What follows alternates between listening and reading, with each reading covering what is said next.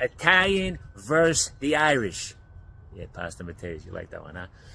People, watch these two guys go at it as they try to do one of the most hardest things to do in your lifetime.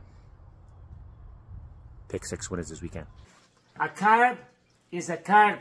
Place a wager on the Miami Dolphins. Hey, never mind this rim-bomb bean, Irish guy with this potato. This is what you do. Do the right thing. And I'm going to do the right thing for you. Houston Texans. He says it well. My boy Jimmy Johnson. How about them Cowboys? My cousin Vito. His brother-in-law.